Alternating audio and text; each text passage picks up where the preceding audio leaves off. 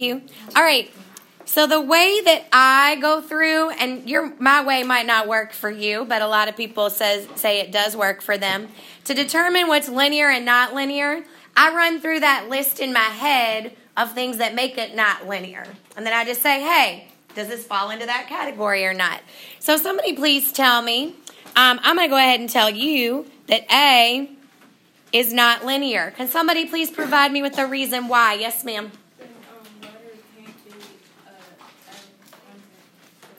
Yep, the variable cannot be in the denominator. That makes it not linear. Now, do not confuse that with letter E.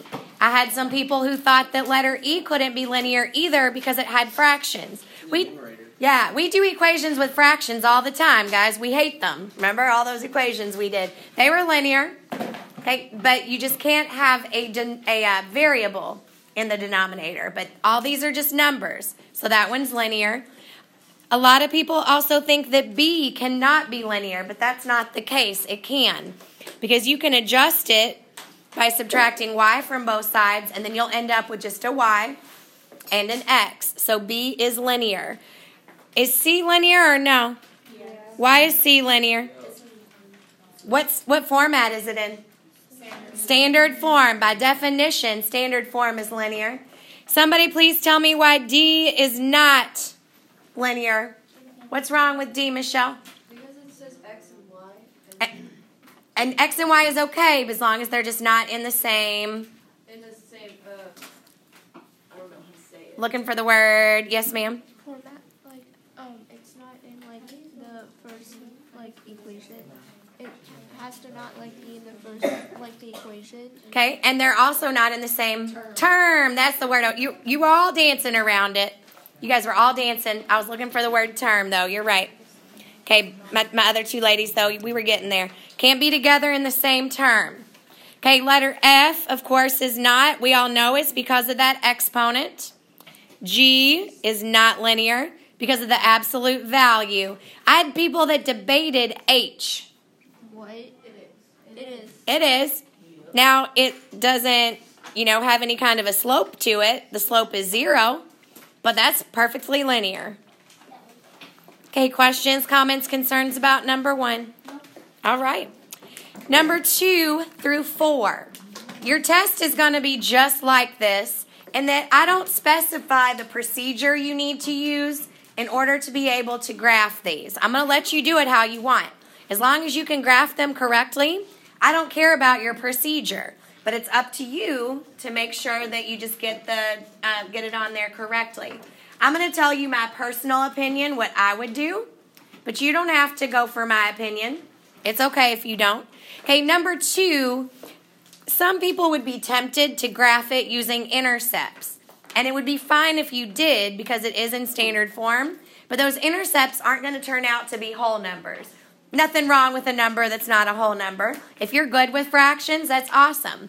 Me personally, that's when I start to make some mistakes. So I don't like to use standard form if it doesn't turn out to be a whole number. Now, number 3, I'm definitely going to be using intercepts for that one because my 3 and 6 coefficients easily divide into 12. So that one, when I come back to in a minute, I'm going to graph that one using intercepts. Number 2, however, I'm going to convert it into slope-intercept form. You don't have to do it my way. That's just what works best for me. So I'm going to write it over here to the side. To get it into slope-intercept form, of course, that 3x needs to come off, which leaves me with a 4y is equal to negative 3x plus 8. And obviously, to get the y completely isolated, I need to divide everything by 4. So that gives me y equals negative 3/4 x plus 2. So then when I graphed it, I used 2 as my intercept. And then, of course, the slope is negative 3/4. So I knew to go down 3 and to the right 4. So down 1, 2, 3, over 1, 2, 3, 4. Just turn it off, please. Oh, was it? Oh, whoever it is, you all, I really don't care. Just turn it off. All right. Because I ran out of room, And I can't go down 3 and over 4 again. Remember that Ballard rubric? We got to have 3 coordinates. So that means I'm going to have to kind of work backwards from the 2. I'm going to go up 3 and over to the left 4. Still accomplishes the same thing. Going up and over is a negative and a negative, which still gets me going, or still gets me going in that negative direction. Yes, ma'am. So if we already got them right, then we just not writing them? Yeah, so if it's already correct, you don't need to write anything. Yes, ma'am. Okay, don't forget your arrows, because technically this function could continue infinitely. I wasn't very picky about arrows on the quizzes. We were just beginners. We're not beginners anymore. I'm going to be picky about things like arrows tomorrow. Don't lose some points for something easy like that. Now, number 3, because the 3 and the 6 do divide evenly into, or I shouldn't say evenly, but it turns out to be a whole number into 12. That's a good candidate, in my opinion, for graphing by intercepts. So I'm going to first find my x-intercept. I always start with the x for no particular reason. You could have started with the y. It doesn't matter. And don't do what a lot of you guys did on your quiz and substitute a 0 in for x to find the x-intercept. You have to substitute a 0 in for y.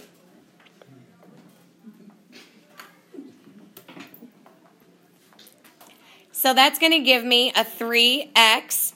6 times 0 is just going to cancel out. So I've got 3x is equal to 12. Divide both sides by 3. X is going to be equal to 4 for my x-intercept. Oh, that was a really crappy equal sign. Then I need to do my y-intercept. I'm doing exactly the same thing. I'm just simply switching out a 0 for the x instead of a 0. Were you getting ready to ask a question, ma'am? All right, so now to do my my y-intercept, I'm simply going to switch 0 out for x. So instead of 3 times x, we're going to do 3 times 0. Well, that's just going to cancel out, really. So then I'm left with 6y is equal to 12. I divide both sides by 6. Y is equal to 2. So I've got my x-intercept of 4. I've got my y-intercept of 2. If you're graphing by intercepts, I will let it be an exception. You don't need to have 3 coordinates. You can just have the 2. For anything else, you need to make sure you have 3. But if you're graphing it by intercepts, you can get away with 2. All right, number 4 is in slope-intercept form already. So that's what I'm going to use to graph it. So that y-intercept is right there at negative 2. And there's no number in front of the x, which is an understood 1. And because it's a negative, that means my slope is a negative 1. So I'm just going to use that to graph it. So my y-intercept is right here at negative 2. My slope is a negative 1, which just means down 1 over 1. Down 1 over 1. So it's going to look a little something like that. Again, make sure you got those arrows. Number 5, I've noticed that a lot of you guys like to take your point slope form and convert it into slope intercept and do it that way. That's fine. If that's what it takes for you to graph it and you get it correct, that is no big deal. To me, that's doing too much though. What I would do is, because this is in point slope form, and I know that the formula is y minus y1, x minus x1, I would take the point that is embedded within that equation, and I would just use it to graph. If you want to switch it out and turn it into slope-intercept form, though, it's no problem. I couldn't care less as long as you get it correct. But because this is an x plus 3, that tells me that it was originally x minus a negative 3. So I know my x-coordinate is a negative 3. And because this is y minus 4, I know that the y-coordinate is a 4. So I'm just going to graph that negative 3, 4. And then I'm going to take that slope that is given to me in the equation, and I'm going to go up 2 and over 3. That's so smart. I'm a pretty intelligent lady. Okay, so, well, I'm not really like that smart at this. I've just been doing it for a long time. Okay, now I ran out of space on my graph, so I'm going to have to go down 2 and over 3 to kind of get it my 3 coordinates that I need. It's just going to be like that. Now, the issue with doing it the way I just did it is that sometimes people, like, forget about the minus and negative stuff, and they screw up the point they pull out. If you're not ready to get there, if you've got to do it in slope-intercept form, it's okay. Just for the record, it would have been y equals 2/3 x plus 6. Yeah. If you did it, if you graphed it in slope-intercept form, that's what you would have gotten, which is fine. Nothing wrong with that. Questions about 4 and 5? To change, we're basically doing 8th grade math is what we're doing right now, guys. Rate of change. Remember that it is we'll give you a reminder, delta y over delta x. Same thing as change in y over change in x. You could have done your y2 minus y1 over x2 minus x1. Personally, for the table, I would just do it delta y over delta x. First of all, and I did goof, guys, and I'm really sorry. I think I forgot to tell your class. That should have been a 1. Which kind of is that what threw you off? I'm so sorry. I'm like so sorry. Okay. Please forgive me. Yeah, my bad. Okay, so as you can see, it's going down by 2 every time, if it was correct. Okay, so that change is a -2. And then this side is increasing by 5 every time. A lot of you guys on your quiz put your rise and your run backwards. You guys did 5 over 2 instead of 2 over 5. Make sure you do not make that mistake. And don't forget about the fact that's a -2 over 5. Number 7, because it was on a grid, and the grid, clearly, each little block represents 1, I just drew myself a right triangle. Oh, yes, ma'am, I'm sorry. Okay, number 7, again, I just kind of drew myself my imaginary right triangle. And I just counted, which is really all I needed to do for this one, because my scale, each little block represents 1. So my rise was 2. My run was 5. This graph is clearly sloping downwards. So that is a -2 over 5. For number 8, this is where our y2 minus y1 over x2 minus x1 is going to come into play. Remember that it doesn't matter which one you label as your coordinate 1 and your coordinate 2. I always make the one on the left my coordinate 1. I don't have a good reason for it. That's just what I do. So when I go to sub it in, that means that it's going to, according to the way I did it, and again, you should still get the same slope as long as you're consistent and you do it right. So I've got a -8, and it's going to be, -9, minus a -8, which means that this is going to be +8, according to the way I subbed it in. And then I've got a 5 minus a -1, which means it's going to be 5 plus 1. So my slope, or my rate of change, is -1 over 6. Number 9, a bunch of us, and I do mean a bunch of us, flipped our rise over our run, which, to be honest, I don't really get because it even spells out rise in the problem. It did on your quiz, too. Such a dummy. So, it has nothing to do with dump. We just got to pay attention. Okay, so it flat out tells you the rise was 10 feet. So that means the rise is going to go on top. The 1780 goes on the bottom. Another thing that I was not picky about on the quiz that I will be picky tomorrow. Ballard rubric says reduce fractions. That is not reduced. At least it's an easy one, though. I can just chop off those zeros. So it's 1 over 178. I cannot stress enough how much you guys have to read the directions tomorrow. So many of you missed problems on those quizzes by actually doing more work because you didn't read what format of the equation or you glanced over it or whatever the case might be. Okay, so it says slope-intercept form. There's actually 2 different ways that come to my mind that would make sense to do it. I don't think standard form makes any sense here, like putting it in standard and then converting to slope-intercept. That would be a lot of work. Actually, you'd have to get it in slope-intercept to even get to standard, so that doesn't even make any sense. Okay, there's a slope-intercept way and the point-slope way would be the two ways I would say you would do it. I'm going to do it both ways. And I personally would just do slope-intercept because that's the format the question is specifically asking for. So we've got, bless you. So I've got my y is a -4. So I'm going to sub in -4 for y. I've got my m, my slope, is given to me right there to be -1/5. And I've got my x is a -2. So I'm going to sub that in. Because the problem gave us all the pieces we needed for slope-intercept. It just didn't tell us what our intercept is.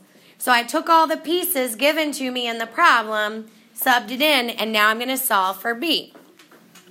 So that gives me -4 still is equal to 1/5 times 2 is 2/5. It's a negative times a negative, so it's going to be a positive, plus b. To get the b fully isolated, I need to subtract 2/5 from both sides. Now, this is what really blew up some people in the last period.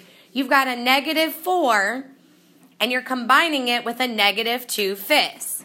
So that's really just a -4 and 2/5.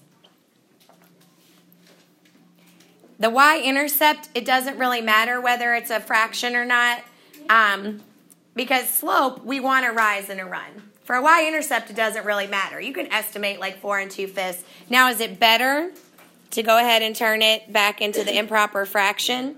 I mean, you could argue, yes it is, yes it isn't, I don't know. But now that we've got that missing y-intercept, my equation is y equals, there's my slope, -1/5 x, and then there's my -22/5 that I just found. So that's doing it the slope-intercept way. I've noticed that a lot of you guys are more partial to doing point-slope and then converting it, so that's why I'm going to do it both ways. Either way, there's no reason that one is better than the other. They're all equally fine. So I'm going to do point-slope. So this will be y plus 4, because that coordinate is a -4, is equal to -5 x plus 2. Remember, I just subbed in y minus -4, which is y plus 4. Put my slope on the outside, and then x plus 2, because it's really x minus a -2. Then I need to distribute my -1/5. So that's -1/5 x minus 2/5. -1/5 times 2 is -2/5. I need to get the y fully isolated. So I'm going to subtract 4 from both sides. Y equals -1/5 x minus 4 and 2/5. Exactly the same answer I just got. Some might argue that that's less work than what I did. Whatever is your preference is fine. One thing that I had a tendency to do a lot, okay, we're going to move on to number 11. This one just says, write the equation of a line. Does it give me a specific format? No, it does not. So if you have a question like this tomorrow that does not give you a specific format, then, I mean, you can, as long as it's correct, you can have a lot of different answers. It's really about your preference and what you think is better for you. Now, regardless, you need a slope, because slope is involved in all of our formats, well, except for standard, but standard wouldn't really work here. So for either point slope or slope intercept, we got to have a slope. So that needs to be your first step. Doing your y2 minus your y1 over your x2 minus your x1. You know by now I tend to do that one as 1 and that one as 2, but it really doesn't matter. You could have chosen it either way. So the way that I've chosen to designate my coordinates, this is going to become 6 minus 3 if I do my y2 minus my y1, And then my x2 minus x1 will be 0 plus 7 because I'm subtracting a negative 7. So my slope is 3 over 7. Now you can agree, disagree about whatever format is best. I'm going to go with the one that takes the least amount of work. The one that's going to take the least amount of work, since they give you points, is to put it in point slope form, since they don't specify which way it needs to be. So I'm going to choose a coordinate. I could choose either coordinate. It didn't specify either which coordinate to use. I'm going to use that one for no particular reason, just because that's the one I felt like doing. So I'm going to substitute in to point slope form. So that's going to become y plus 7 is equal to 3/7. Oh, shoot. I just did y minus x. My fault, guys. Somebody stop me. Okay. Y minus 3 is equal to 3/7 times x plus 7 because I did minus a negative 7. If you chose the other coordinate, it would be y minus 6 is equal to 3 over 7 times x minus 0. Either one of those is right. It's the correct equation in point slope form. If you chose to put it in slope intercept form, I would have stopped right here and just chosen one of them. But if you did go a step further, if you're really partial to slope intercept form, then in that case you would get y equals 3 over 7x plus 6, right? Yeah, plus 6. So any of these answers would have been accepted as correct because it did not specify what format of the equation you needed. Any of them would have been right. Number 12 asked us, they specifically tell us to put it in standard form. So that means that we do have one specific answer that we're going to need to have at the end. So the first thing I would do personally, and other people like kind of differ in their opinion about this first step. Let me explain to you why you don't have to do it the way I'm doing it right now, but this is what works for me. What can standard form not have? Fractions, for starters. A negative where? In the coefficient in front of the x, so the a. Because I know that that fraction is going to have to go eventually, in my mind, it makes sense to get rid of the fraction before I do anything else. Now, it's really easy to make a mistake doing the step I'm getting ready to do. But if you understand how to do it, it really kind of makes sense to get rid of the fraction. So I'm dividing by 5 technically, right? Because there's a 5 in the denominator. Personally, I would go through and I would multiply everything in that equation by 5. To get rid of the 5 in the denominator. That means I need to multiply everything by 5. So I got to distribute the 5 times the y plus 2. And here is where you're going to make a mistake if you're not careful. That's why I'm warning you about it. This is almost identical to the one you're going to see tomorrow. Here is where people are going to go wrong. Now, this 5 right here, the whole point of using that 5 was to cancel out that 5. So those two 5s are going to cancel each other out. Lots of people are going to do the wrong thing and distribute that 5. I'm putting it in red because it's the wrong thing. They're going to distribute that 5 to the 5x minus 7. Okay, that's not correct because that 5 is being canceled out with the 5 in the denominator of the fraction. So what you're really going to, what you're really going to distribute is the 2 that is left over. Those 5s are gone. Don't distribute the 5 because it was canceled out by that 5 in the denominator. So what I'm going to distribute is the 2. So 2x minus 14. I like getting rid of the fraction because I'm going to have to do it for standard form anyway. But man, it's really easy to make a mistake in that step right there. So be careful. Now that I've got this a little bit easier to work with, I know that my 2x needs to go over to the other side to be standard form. So I'm going to subtract 2x from both sides. So I've got negative 2x plus 5y plus 10 is equal to negative 14. I know a lot of you guys have already subtracted the 10 from both sides in your head. I like to show all my steps though. So I'm going to subtract 10 from both sides. Negative 2x plus 5y is equal to negative 24. What is... Do what, ma'am? Okay, which one doesn't make sense?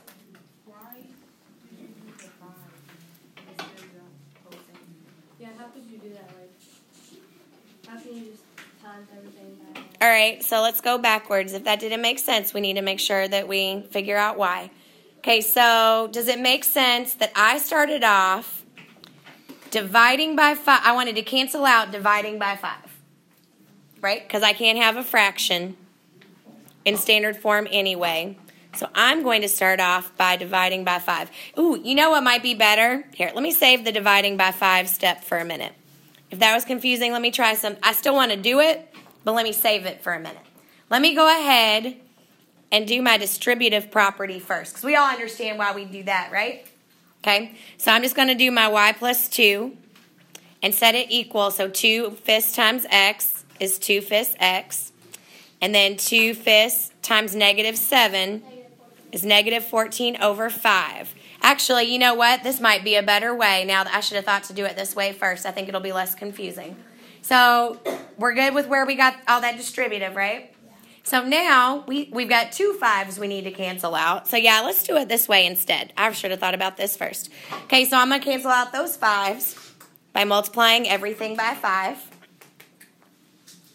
So if I distribute the 5 over on this side, it becomes 5y plus 10.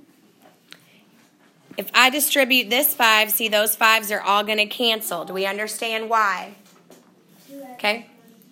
Because the 5 in the numerator is going to cancel out both of those 5s in the denominator. So now I've got 2x minus 14. Does that make more sense to do it that way? Okay. It's not the same thing. I did exactly the same thing. I just I did it in a different, I did one of it by doing distributive first. I did the other one by distributing after I canceled. So it's whichever way makes sense. If that way made more sense, and now that I'm thinking about it, that way probably does make more sense to you than what I did the first time. Yes, ma'am? So then once we get negative 2x plus 5y equals negative 24, how do we switch it around to make it right? Okay, I'm going to show you. So go back to, so I did my subtraction. I subtracted 2x from both sides. Oh, oops, don't forget about that 10. And then, of course, I subtracted 10 from both sides. As we're aware, that negative 2 can't stand. It has to become a positive 2x, just because of that kind of bogus rule that somebody decided that a can't be negative. So all I need to do is multiply the entire equation by negative 1. Now that we got to make sure we multiply everything by negative 1.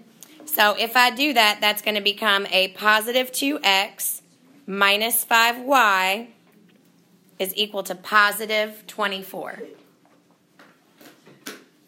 Do we see why? Yeah. Just multiply everything by negative 1. Says based on the graph, come up with the equation of the line in each of those 3 desired formats. Slope-intercept, you've been doing this since the 8th grade. I'm going to look. See that my y-intercept is a plus 4.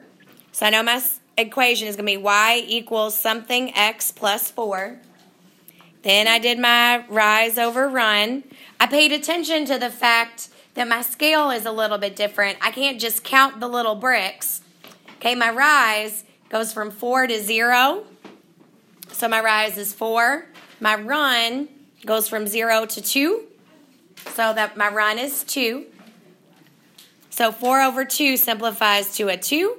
And it is sloping up or down? Down. So it's a negative 2x plus 4.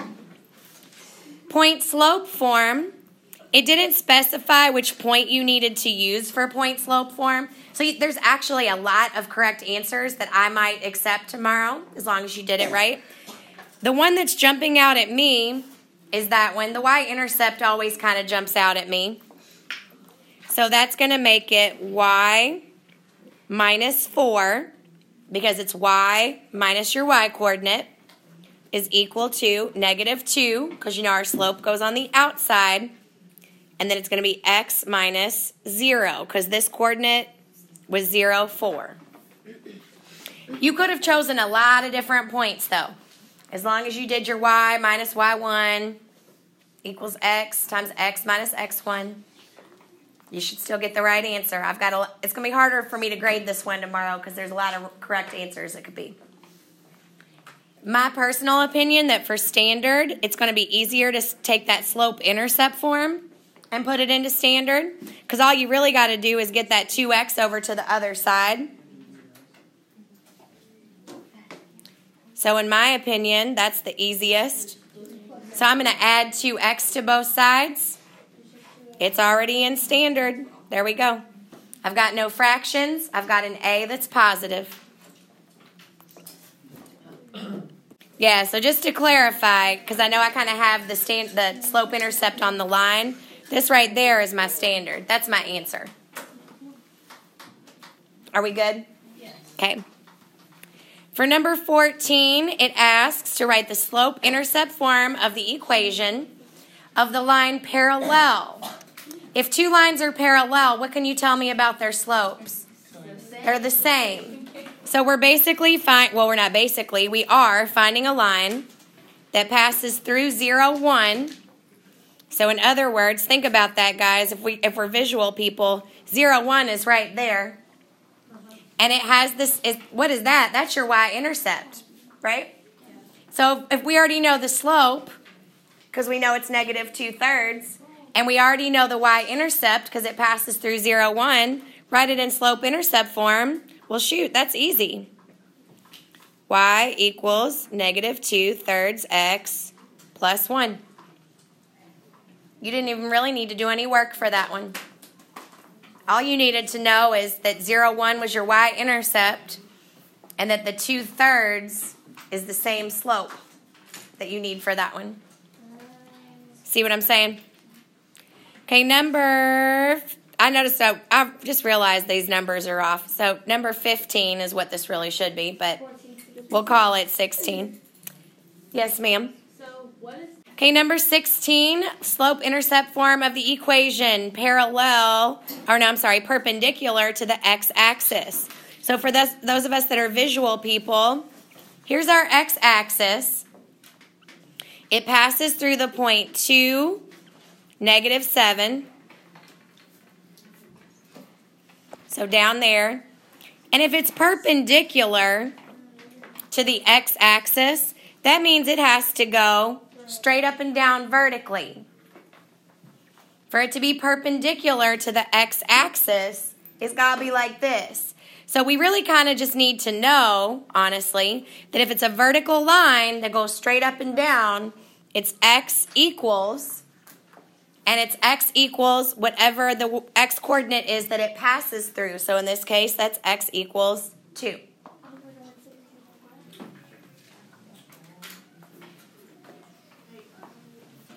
Last one.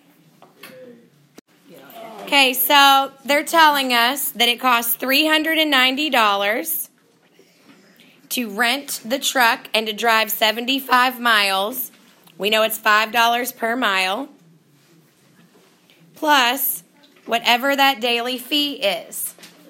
So we have to do the mileage. Oh, I don't know why I just did plus. I'm sorry. That should be times. My fault. 75 miles times $5 a mile plus the fee added gives you $390. So that is going to give me $375 plus the fee is equal to $390. Subtract $375 from both sides. That's a pretty cheap fee for renting a truck. $15. And that, guys, is your test.